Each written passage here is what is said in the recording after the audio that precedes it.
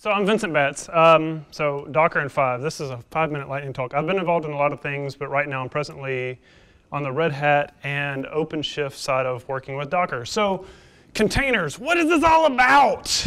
And has anybody played with the Docker containers at all yet? It's crazy. Okay, so more than half the room. So Docker has been a very, very fast-paced technology. Like Brian just was talking about, Linux containers have been around for a little while. There was mount namespacing even starting in the 2.4 kernel, but even as recently as a 3.8 kernel, we've had user namespacing. And so a lot of the namespacing and cgroups, the control resource groups, have allowed the Linux kernel to do is to partition off and say, you're allowed this much of this and this much of that, and when you're running in your PID namespace, this is the host that you see, and this is the network that you see, and isolating off and cordoning off PIDs processes so that they can only see their little world. And so it's gotten us to a position now where like the LXC tool, LXC has actually been around for a long time. 2008, but it just had its first 1.0 stable release earlier this year, like February. Whereas Docker, they started cooking up Docker around January 2013, but it didn't have its first public release until last summer.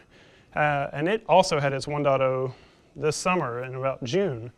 And it's crazy, like it's like already up to 650 contributors on the GitHub, and over 10,000 stars and forks. It's a very hot project. So what are some of the problems that Docker and all the container technology, why is it getting all the hype that it's getting? So some of it is the conflicting runtimes. So why do people really, the first thing that people look at it and they say, oh, I can Docker run in Fedora this thing, I can yum install this thing, and it works just dandy. And then I can Docker run Debian this thing, and it works just dandy. It's because of the conflicting runtimes. Anybody that has ever been a sysadmin says, oh, I want to run that service.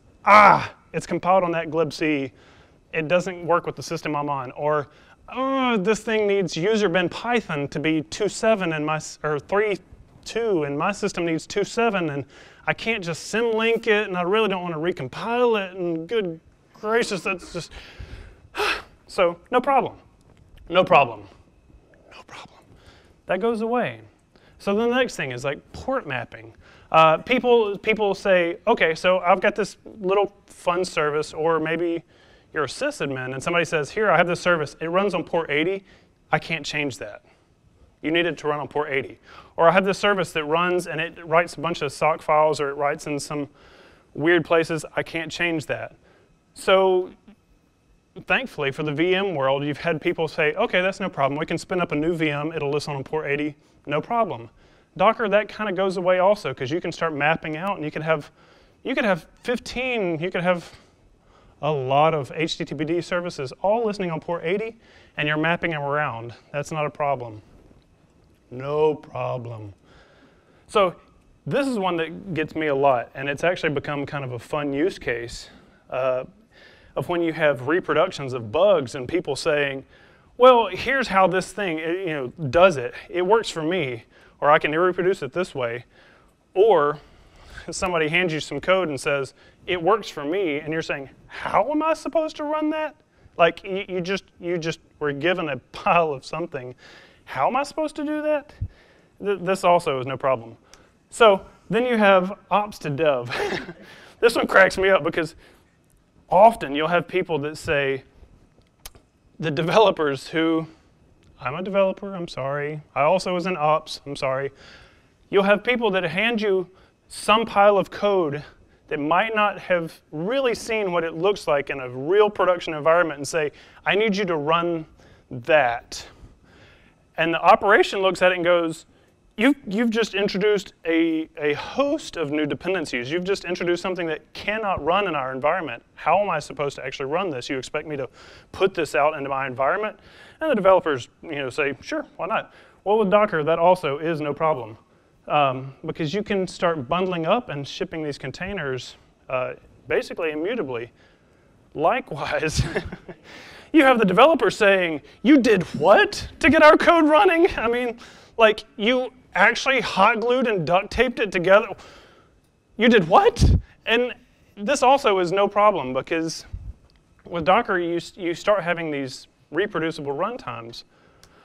So lastly, I mean, all of this starts getting around a big problem that even if you're not in a production or operational type environment, that you start wondering, so reproducibility, like I ran this thing in a certain way some months ago, how do I do that again? Or I want to run it in my CI environment, how do I do that in production, or vice versa?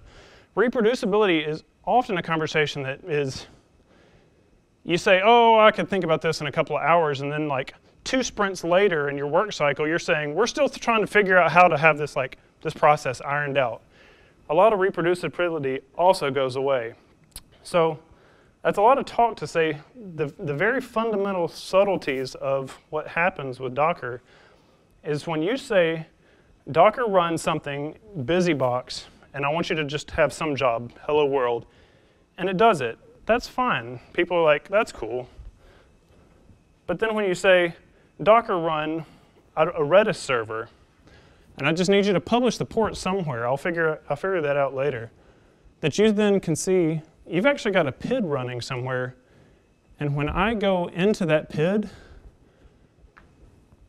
I'm actually looking at proc number 1. So if you're not a nerd and have like meddled in the PIDs of a Unix host at this point, the PID number 1 is that application. It doesn't see another process. It's listening on a host that might, a port that might not be its normal host, but it's its own little isolated environment. So then you say, well, how do I do that? Well, there's also a syntax for that so that you can build these out and say, hey, I've got my application. It listens on port 8080. Here's what I do to install it. Here's what I do to run it. Docker build that. Docker push it out. Now it's published, and you can share that with other people. You should say, no, no, no. To run my application, you don't have to worry about whether you're on Debian or Fedora or whatever. Just Docker run this thing. It'll pull it down. It'll run it. It'll plumb it up. And it just works. So a lot of those no problems go away. Really, that's it in a nutshell. If you have any questions, now's not the time. Find me almost anywhere. I'm VBATS. Take care.